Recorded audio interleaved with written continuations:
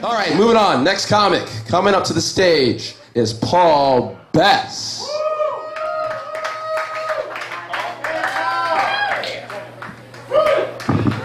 Kevin Diem, what's going on? How y'all doing? Give it up for Kwame, man. Give it up for Kwame. Looks like a young David Ruffin from the Temptations. I wish it would rain. Oh, I wish it would rain, rain, rain. Hey, give it up for Rochelle, man. Come on, first time on comedy? Are you serious? What? You know what? If I date a girl, I can't date a girl like Rochelle because she looks like she might kick my ass. You know what I'm saying? I gotta be able to beat up a girl if I'm dating her. Not that I would. Not that I would. How you ladies doing? Y'all doing good? Huh? I like the halter top. I like the midriff showing. I like the midriff. I'm gonna jack off to you later. I'm gonna jack off to you later. I'm just joking. I'm gonna jack off to your friend.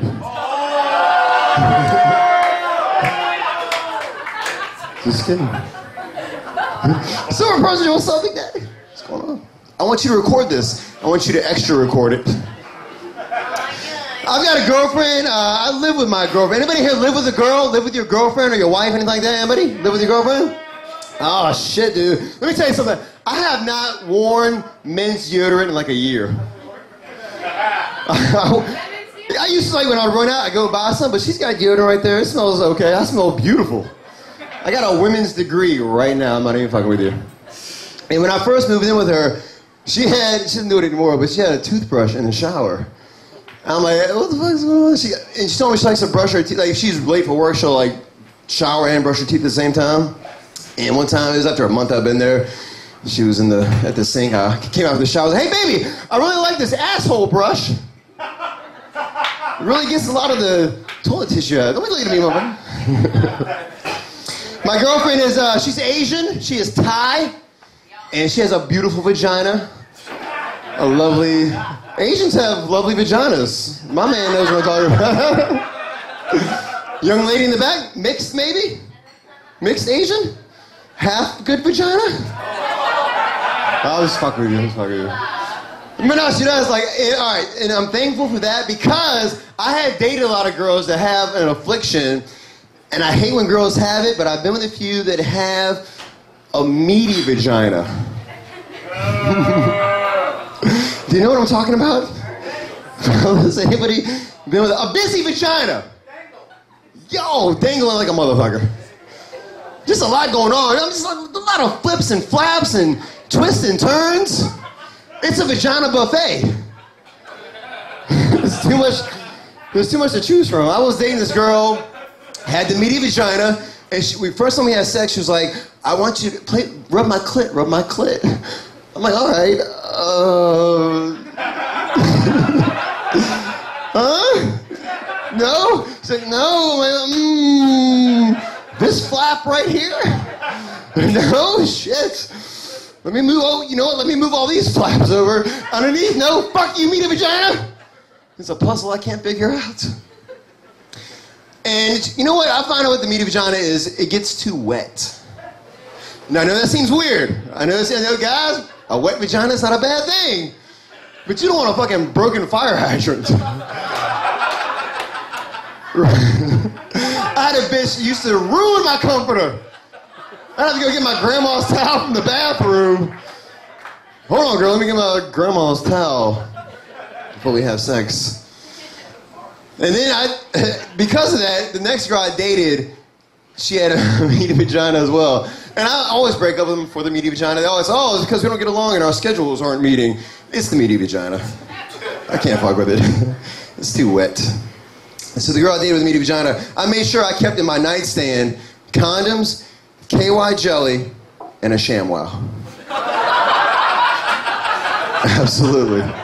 Oh my God. That shit came in handy. There's another thing, another kind of girl that I can't date, and that's a girl that has STLG. You guys ever heard of that before? STLG? It's an acronym, and it stands for short tooth, long gum.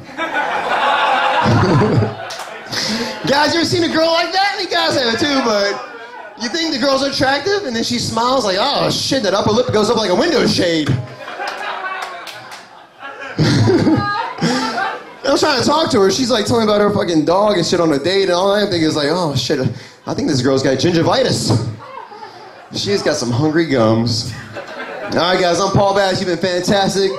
Peace out.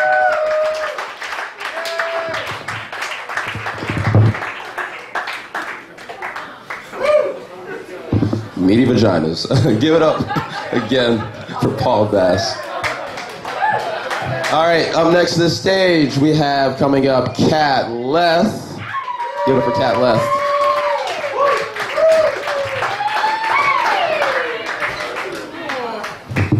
Fan's gonna blow my paper away. Okay, so I had to get lunch with my boss the other day, and it was really weird because I was really self-conscious. Felt like I was gonna fuck it up. I really like my boss, I like my job, I didn't wanna fuck it up. And I ordered a motherfucking salad. That was my first goddamn mistake. I don't know if you guys have ever tried to eat a salad in a self-conscious situation. It's basically like eating a bowl of like shredded paper. Like, the fork or the spoon doesn't matter. Like, no matter what you're using, it's completely hopeless. Especially if there's those little tomatoes in it that are still whole.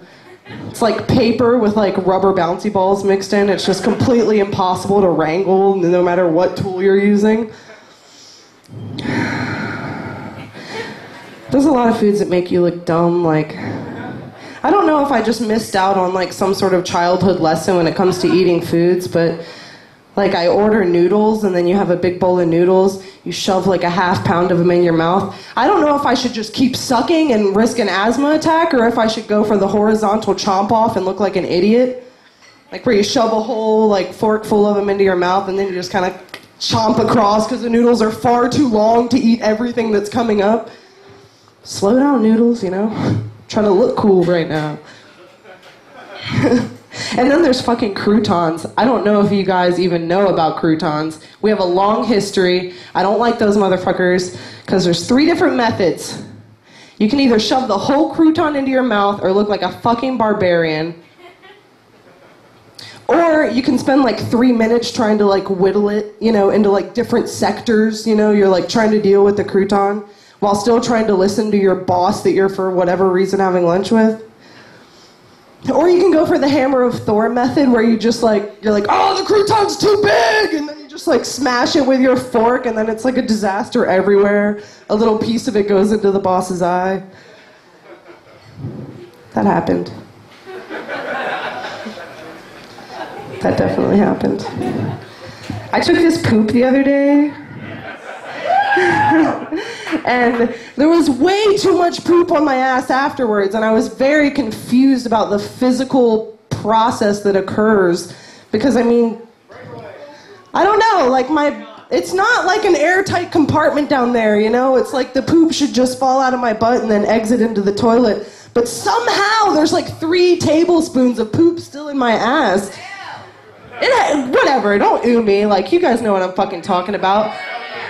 Like, you either have the perfect poop where there's nothing there and you're like, fuck yes, I'm gonna keep on with my day right now. Or there's way too much.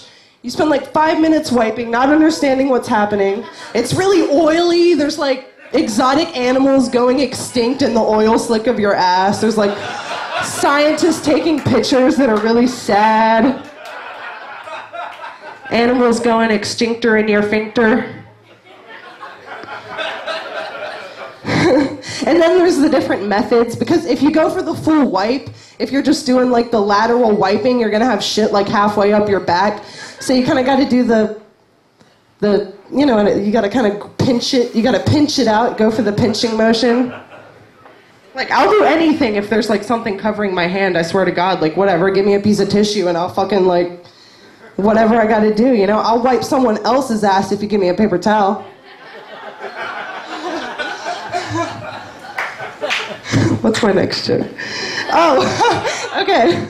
So I was watching Life Alert infomercials recently, and it's such a like cheap looking thing that just blows my mind. It's like a little rope with a button on it. That can't just be it. Like, I just imagine like there's no like lock on the back or anything. Like you can literally just roll over onto this button at any time, and then like it triggers all these things, and there's like police officers coming to your house and shit. Like, what if an old person accidentally like triggered the life alert thing and there's like all these groans like, ah, yeah, you know, they don't know what's going on, and then they get there and he's just like having the best sex that he's had in like 40 years, and then the paramedics and everyone has to see it. I don't know. I think there should be like a senior lock on life alerts, so you at least have to be sure, you know? You can't just like press it. It's like a doorbell. It's way too easy. Did you guys know that there's Nair for vaginas? I just like to imagine ladies like carefully putting cream on their vagina and then just like sitting in front of a fan for 6 to 8 minutes. Anyway, that's my time. You guys have a good night. I'm Cat Lab.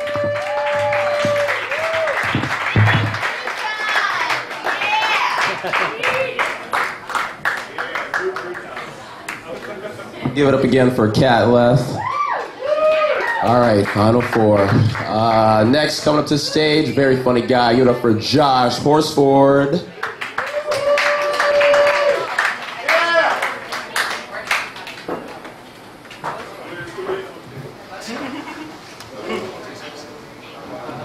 What's going on, Cafe Diem?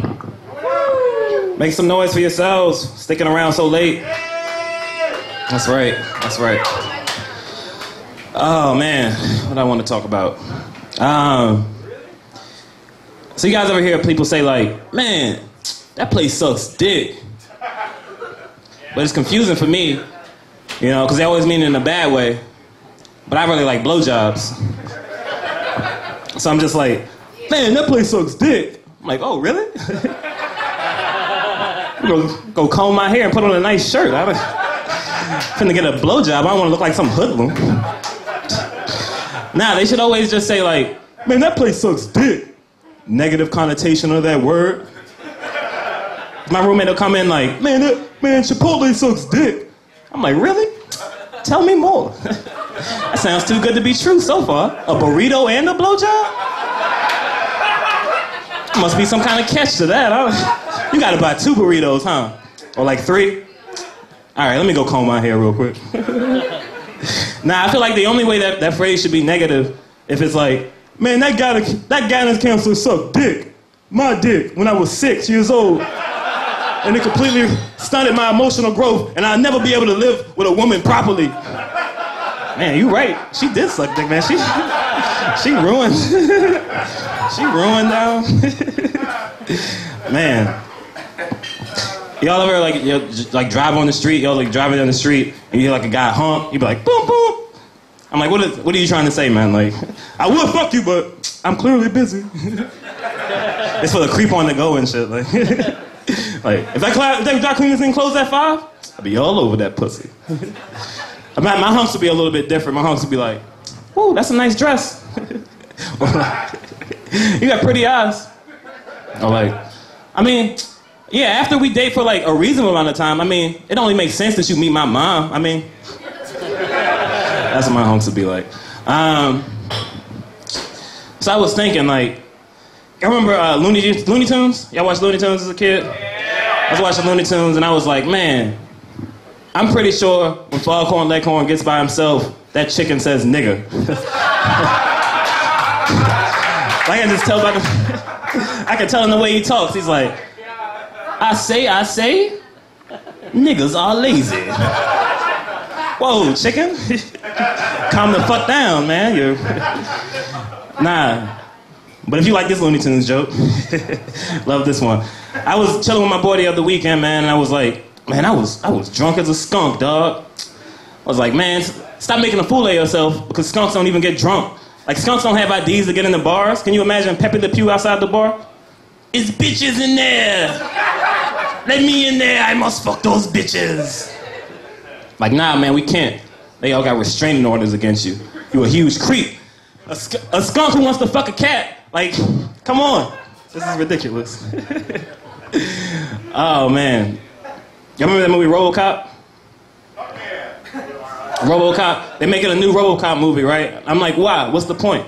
You already did. It's called Iron Man 1 and 2. Like, who the fuck? You guys ever seen RoboCop? It's like, hey, RoboCop, go get that guy. On it. Ugh. Hey, RoboCop, is that a tape deck in your thigh, man? Hey, RoboCop, how old are you? Because you suck at fighting crime. You don't have a jetpack or nothing. Hey, RoboCop, you need Wi-Fi to get on the internet. You don't even have 4G, RoboCop. Oh, come on, man. Come on, RoboCop. We don't have time to go to that internet cafe. Robert Downey Jr. was in Bowfinger. That's a RoboCop joke. I don't know. I'm an English major. That's right. You don't have to clap for it. It's not that cool. But one day I just want to hear someone, like, I get jealous because one day I just want to hear someone say, like, oh my God, is there an English major in the house? Shakespeare is so confusing. What does the subtext really mean? What is he really saying about life? I don't understand. Oh, man. So, man, I don't know about you. Are you guys morning people at all? Morning people? I'm not a morning person at all. Hell yeah. Woo. I'm not a morning person at all. Like, sometimes I'll just sit back and chill. Like, sometimes I think, like, if I don't get coffee, man, I'll turn into, like, a complete zombie, you know? Like, if I don't get coffee, I will just stroll into the office and start biting a nigga's neck. And that shit just tastes mad good to me. Like, it's like, oh, hey, Josh. Bro, so hungry, so tired. If I had Folgers, this shit wouldn't even be like this. I don't even know. But, how you guys doing? You guys having a good time so far? I'm just gonna scroll through my jokes. I don't know if you guys can. I'm not getting that. Oh, man. So I was thinking, right? If the toys in Toy Story didn't want to be given away, I'm like, you know what they should have done? Don't worry, I'm going to tell you. Got up and started talking. Because who the fuck is going to throw away some talking toys? Like every movie, these motherfuckers like breaking out of jail or like solving like the fucking global warming crisis, but it's like as soon as Andy comes in the room, they drop dead. They don't want to get thrown away. I'm like, man, Woody, you're a cowboy. Buzz, you're a space ranger, man. Stop acting like some bitches. You're acting like this. I don't know. Just get up and start talking. If I was Woody, I'd have pulled Andy to the side like, hey, man. I'd have told him something like, hey, man, before you go off to college, let me tell you something. We're haunted, and if you throw us away, we'll kill you. All right, guys. Support local comedy. I had a great night. My name is Joshua Horsford, and